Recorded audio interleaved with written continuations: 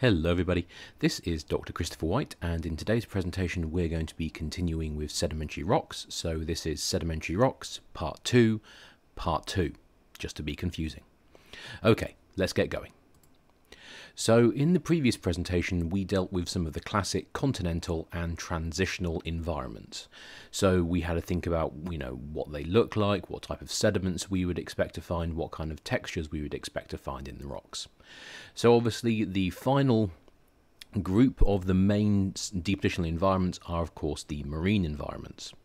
So now we're going to think about the classic environments we can get in marine environments. And if you remember, a marine environment is an environment that spends its entire time submerged underwater. Okay, so marine environments include the continental shelf, the continental slope, the continental rise, the deep sea floor, which is also called the abyssal plain, and carbonate shelves. Carbonate shelves is a term for the group of slightly different environments that essentially constitute, these large carbonate forming systems. One of the classic examples, of course, would be a reef.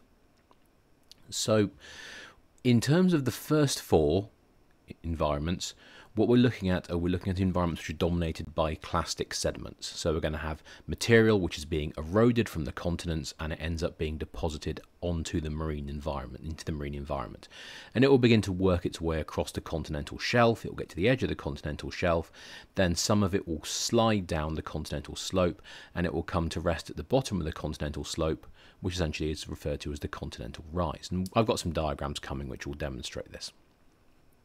So in the marine environment, we also have sediments which are formed by organic and chemical methods. So of course we have limestones, which are mostly of biogenic origin, and we have evaporites, which are of course the result of the evaporation of water.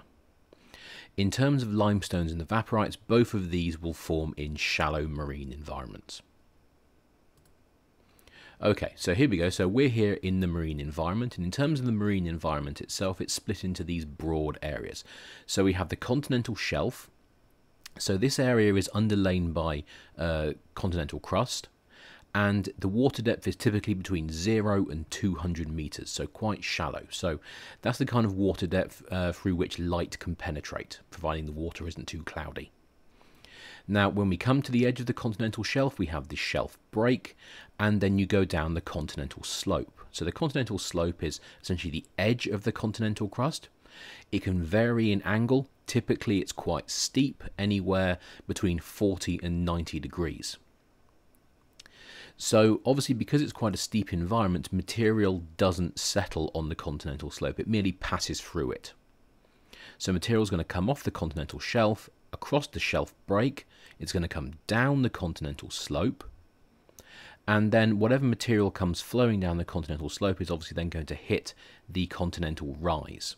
So the continental rise is this raised area here at the bottom of the continental slope, and the continental rise essentially consists of material that falls off the continental shelf, comes down the slope, and it comes to rest as part of the continental rise. And then finally out here we have the abyssal plain environments, and this is a very, very deep sea environment. This is an environment with very, very low rates of sedimentation. So these are our basic areas. Now, of course, we also have carbonate shelves and we have evaporites, but those two environments will tend to be located within specific areas of the continental shelf where specific conditions are met. The vast majority of the marine environment is going to be dominated by clastic sediment, so material that's being eroded from the continents and deposited into the ocean basins. Okay, so let's start with the detrital marine environment. Of course, the first one is the continental shelf. That's between 0 and 200 meters water depth, underlain by continental crust, as I just mentioned. And the shelf is broadly split into two distinct regions. The first is the inner higher energy portion. Now this is the part that's going to be closest to the coastline, and this area is being periodically stirred up by wave action and tidal currents. So this means the sediment in this area is being moved around quite actively. So what this means is lighter material like silt and clay can get picked up by all this moving water, and it can pull out that fine material and take it off into deeper water. Now this means that this higher energy inner portion is dominated by sands on the whole. Sometimes if it's very, very high energy, it can be dominated by gravels and cobbles, but most of the time it's dominated by sand. And so what you'll get, because we have these very strong tidal flows and wave-related processes, you'll tend to get lots of large crossbeds. So we'll have these marine sand dunes, so big sand dunes that form underwater and which are being moved around by the tidal currents. And the bedding planes between layers of rock which had formed in this system will typically have wave-formed ripples. That's symmetrical ripples to you and me, because of course the to and fro of the water is going to produce a bidirectional current which will produce symmetrical ripples. Obviously this area will have lots of marine fossils and there will be lots of bioturbation, so we expect lots of burrows. We also expect that because this is such a high energy area, lots of the marine fossils will show some degree of disarticulation. They'll be a bit broken up because they will be pushed around by the water. Okay, so this diagram here is showing you the general breakdown of the continental shelf. So we have the higher energy inner portion here marked out in yellow, which is dominated by sand. And then as we head out further, things begin to become a lot more stable. The energy decreases and we move into an environment which is dominated by muds. Now the transition between the higher energy inner portion and the lower energy mud dominated outer portion can either be a sharp boundary, in which case in the rock record we would see intertonguing, that zigzag pattern which we've discussed in a couple of lectures ago, or if the transition is gradational, you will see a gradual change in composition with the sediment steadily becoming more and more muddy. So the thing is the water out here is now quite still. And because it's not moving very much, this of course means that the very fine material which is held in suspension, the clays and the silts, can now begin to drop out of suspension and settle out onto the seafloor. Now this means that what we get is we get a very mud dominated sediment that tends to have laminations. So because of course the sediment is dropping out slowly, we tend to get these nice fine layers. Obviously, we're going to have lots of marine fossils, which will tend to be in better condition because the water is nowhere near as active. And we will have lots of bioturbation, so lots and lots of burrows.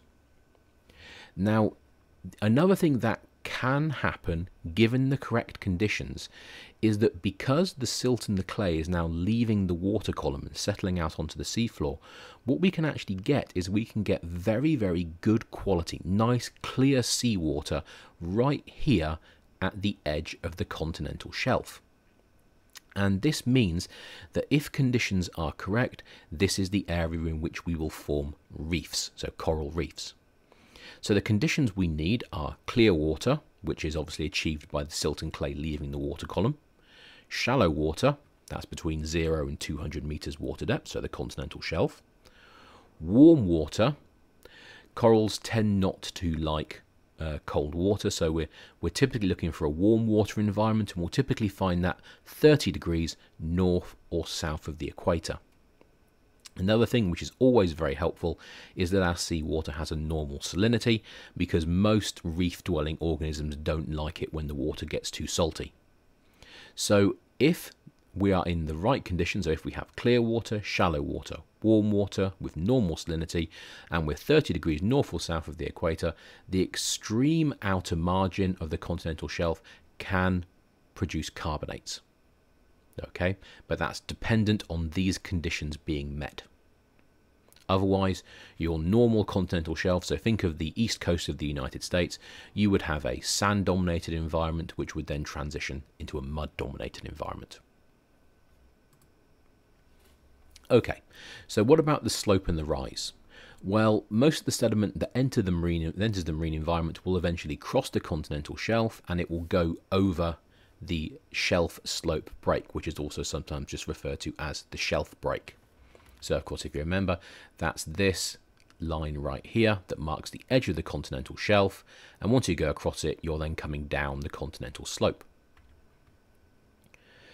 So the sediments will work their way down the continental slope, and of course they'll come to rest at the bottom of the continental slope, which is called the continental rise. So the sediment moves down the continental slope, typically along submarine canyons, Okay, so if we go back to this image here, you can see here we have a submarine canyon, which just forms a natural pathway along which sediment will move. So sediment that gets essentially stirred up here on the continental shelf, it will get channeled down the submarine canyon, and the sediment will obviously come to rest at the bottom of the continental slope, which is the continental rise. So the sediments move down the slope as turbidity currents. So we, of course, discussed those in the previous lecture, so we know what they are now.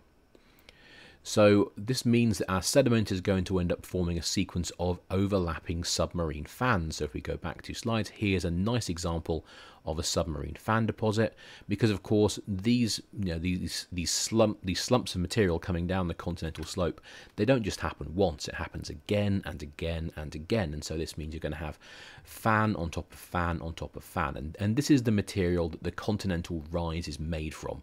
All of this very mud rich with a little bit of sandy material that just comes to settle at the bottom of the continental slope.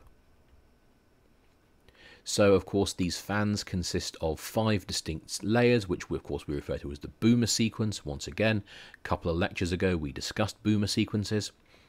And the continental rise is a combination of these fan deposits and the occasional debris flow. Debris flow just means underwater landslide. So a lot of this material here, which makes up the continental rise, will be dominated by muds with a little bit of sand. You will tend to have these boomer sequences, which shows you have these turbidite deposits, and you will occasionally get a chaotic deposit, essentially, which is a debris flow, which is just produced when a bit of the continental slope just drops off and just slumps down onto the continental rise. So we have a mixture of both turbidite deposits and underwater landslide deposits. In terms of the turbidites themselves, obviously they produce these submarine fans, and we know that these submarine fans will show normal grading. So when you look at the boomer sequence, you have very sand-rich material at the bottom, and that grades through silts to clays, and of course so the top layer of your boomer sequence is dominated by clay, so you have an upward fining sequence. Where you have these underwater landslide deposits, these debris flows, you can, in some circumstances, get inverse grading. So that would mean you would have the finest material at the bottom of the layer and the coarsest material at the top. But that doesn't happen all the time. In terms of the submarine fans themselves, which are produced by the turbidites, well, the size of the fan will vary depending on how much mud there is in the sediment, which is slumping down the continental slope. So if we look at these diagrams here, the thing you'll notice is the more sand-rich your turbidity current is, the smaller your fan will be. The more mud-rich the material is, the larger the fan will be. So if we look here, so we're in the Bay of Bengal, so you can see in this area we do of course have the Ganges exiting into the Indian Ocean, and of course what we have here is we have this absolutely gargantuan fan right there, and this is all this very fine muddy material which is being dumped into the marine environment by the Ganges. So the more mud-rich your fan is, the further it will go, and you can see that this fan is absolutely massive. So obviously we know we have these turbidity currents, so we can see the boomer sequences in the rock record, and we've also drilled cores through modern boomer sequences, so modern turbidite flows, to see what they look like now, and so we know what we're looking at. So the question then becomes is, well, what actually causes these turbidite flows? Because when you think about it, if your sediment is sitting happily here on the continental shelf, why would it go down the continental slope? So there's typically 3 main reasons which will trigger a turbidity current, so cause material to come off the shelf and go down the slope. The first one is earthquakes, of course. So obviously on the continental shelf you're going to have lots of relatively loosely consolidated material. It's going to have lots of water mixed in with the sediment, and so if you start shaking that material even gently, that can be sufficient to cause a slump, a landslide essentially, which will turn into a turbidity current. So the first option is earthquakes. The next option is slope collapse. So typically what could happen is you can have a build-up of sediment here on the edge of the continental shelf, and if that layer of sediment reaches a set angle, which is called the angle of repose, That's the angle, or should I say the maximum angle at which your sediment is stable.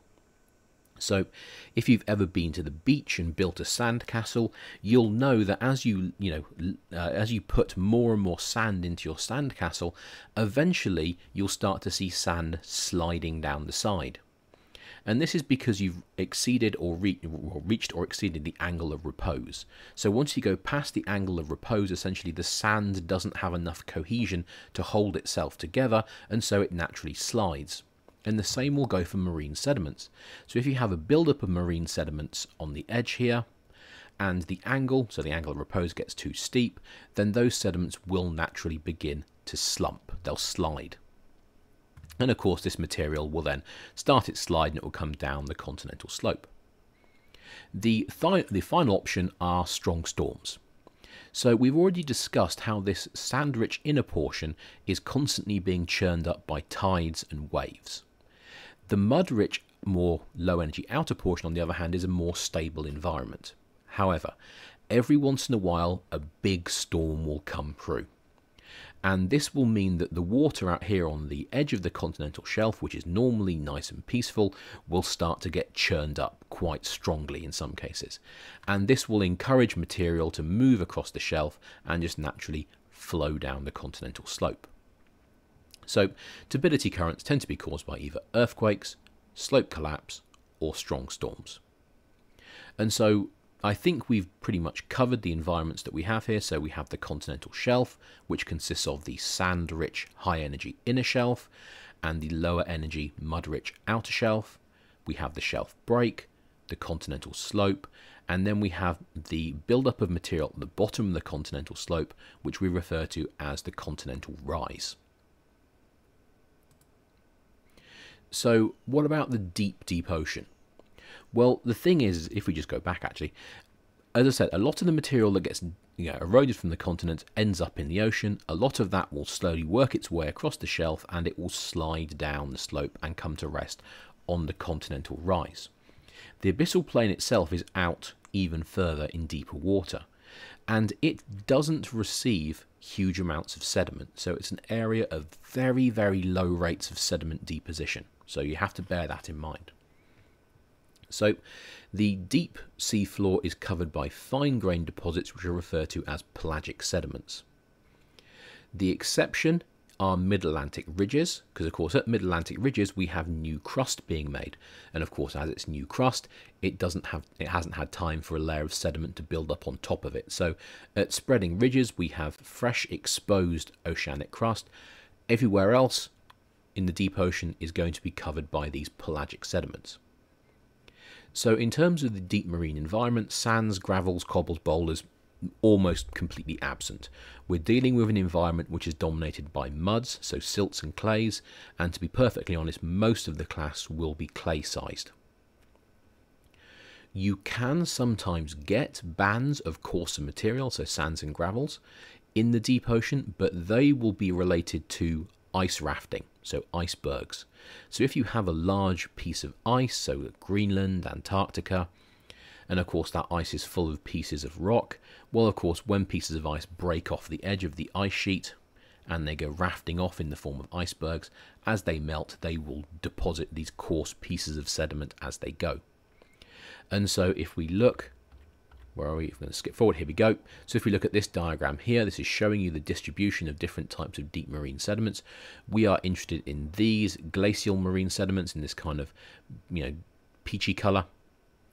Well, here you go. You can see they occur right here along the edge of Antarctica, and you actually also get them occurring here along the coastline of Greenland, but they're not actually in this particular diagram.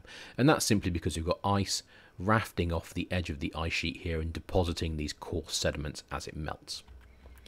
But in the vast majority of cases, what you're going to see in these deep ocean sediments is pretty much a clay-dominated environment. So pelagic sediments are split into three main groups. You have the siliceous oozes, the calcareous oozes, and what are referred to as the red clays, which are also called pelagic clays. So an ooze consists of greater or equal to or greater than 30% calcareous or siliceous planktonic debris. So if you remember, we've discussed briefly how there are little photosynthesizing organisms, and there are also little zooplankton as well, so predatory plankton, which are floating around at the top of the water column, so near the ocean surface.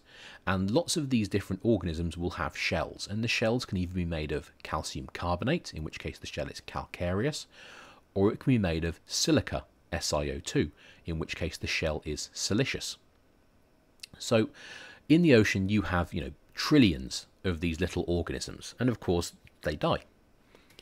And so what will happen is, obviously, when they die, the organic portion will rot away. However, the shell will not, and it will steadily sink over time, and eventually it will settle on the seafloor.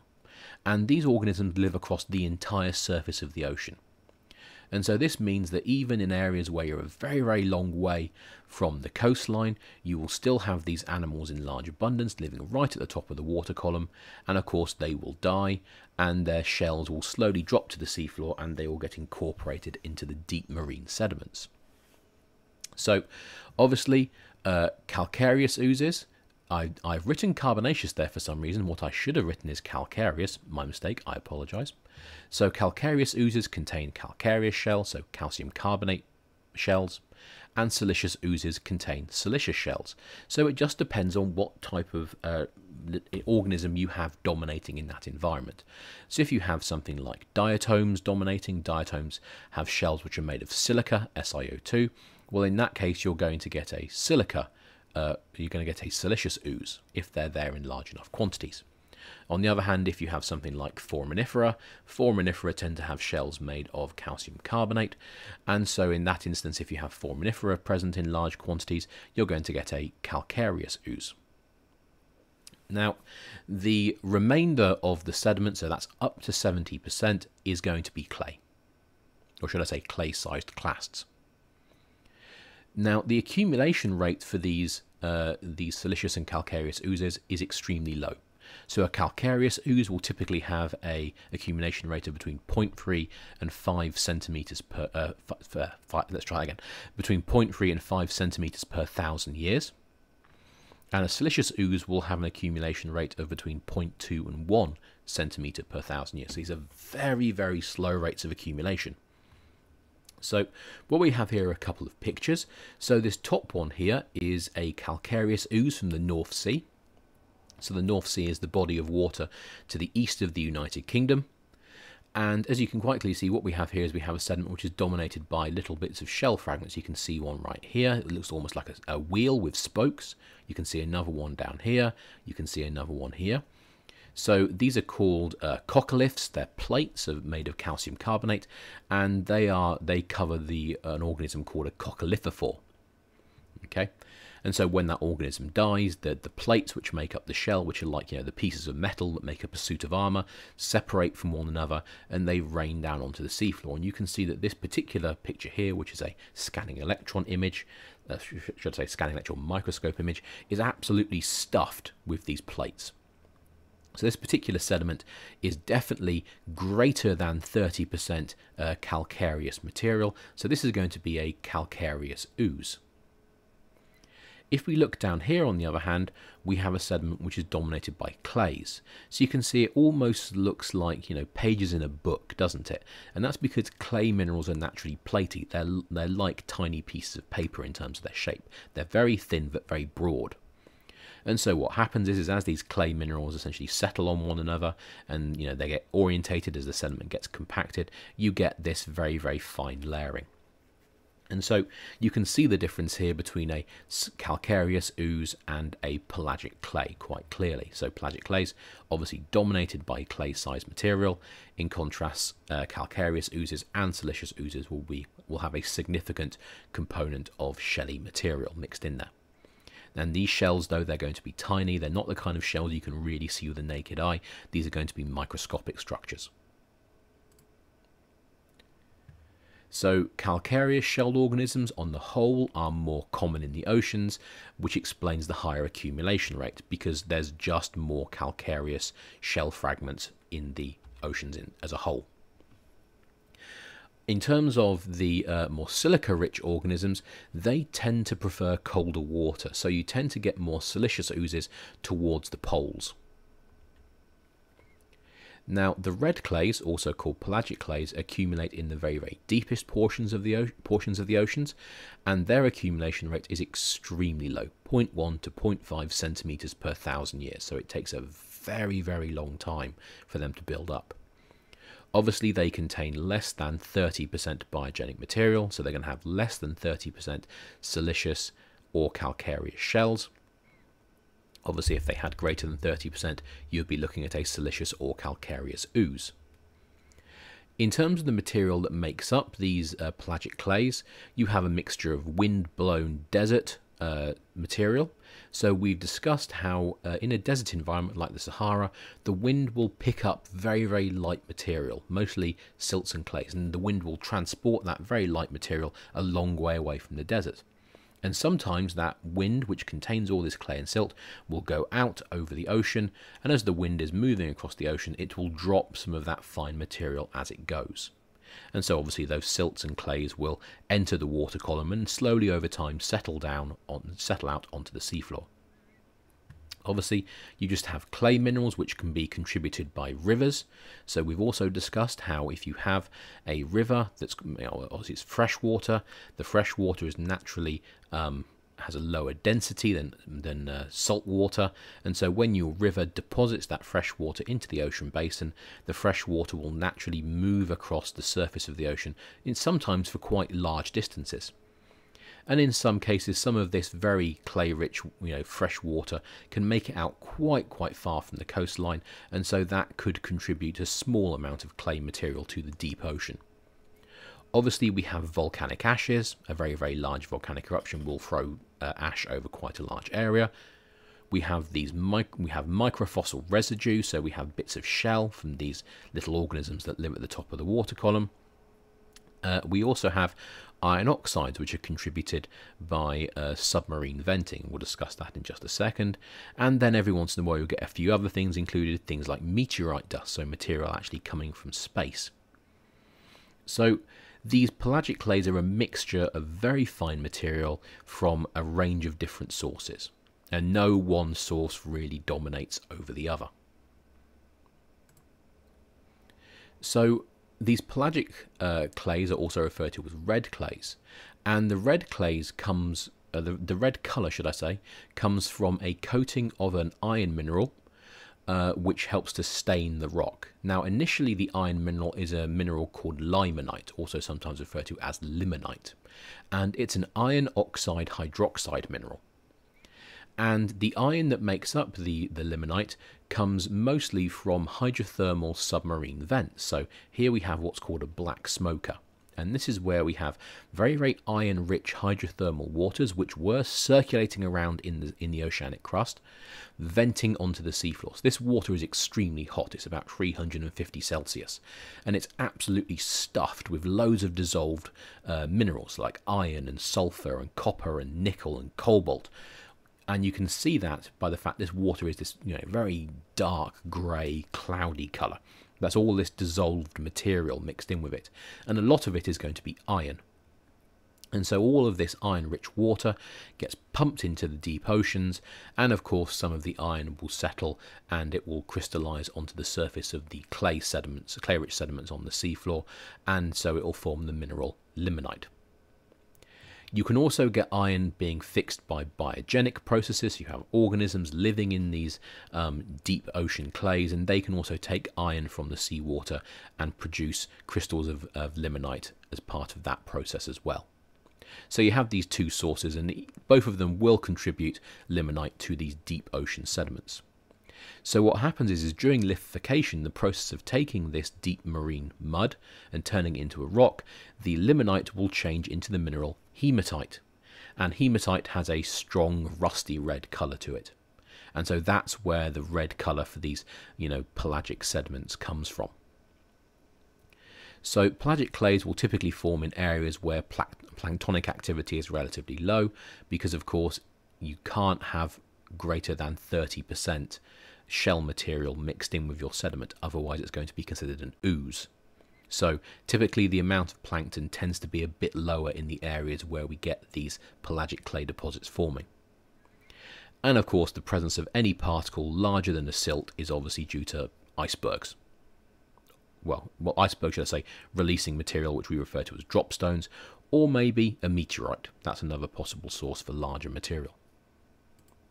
And so this map kind of shows you what we expect to have. So let's start with the continental marine sediments. So we have them here in this kind of golden creamy yellow colour, and this is material that's being eroded off the continents and being deposited into relatively shallow water. So most of this water around here is typically shallower. This is mostly continental shelf environment, so you're looking at water depths of somewhere around 0 to 200 meters. So the edge of this line here approximately represents the shelf break, and so we're moving into deeper water in these areas here. So if we look, we can see the pelagic clays, which are here in the orange. They tend to form in the middle of ocean basins. Okay, so we can see especially here in the middle of the Pacific, far away from the coast. And that's typically because these areas which tend to be more distant from the coast, they tend to have environments where it's slightly harder for life to exist in the water column, and so there tends to be fewer plankton around. So this area tends to be more clay dominated. In terms of oozes, we have calcareous oozes and siliceous oozes. So in terms of calcareous oozes, you can see that's the light purple, and you can see that dominates a very substantial portion of the ocean basins.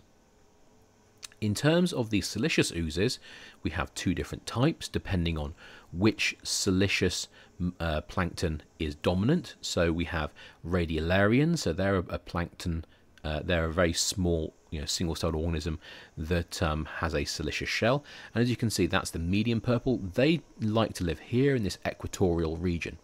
Okay, and this area here is very good for them to live in, because of course we have a circulation of water in the South Pacific. So we have water that comes across from South America, comes over to Southeast Asia, gets warmed up, and then moves back across. So we have this circulation right there.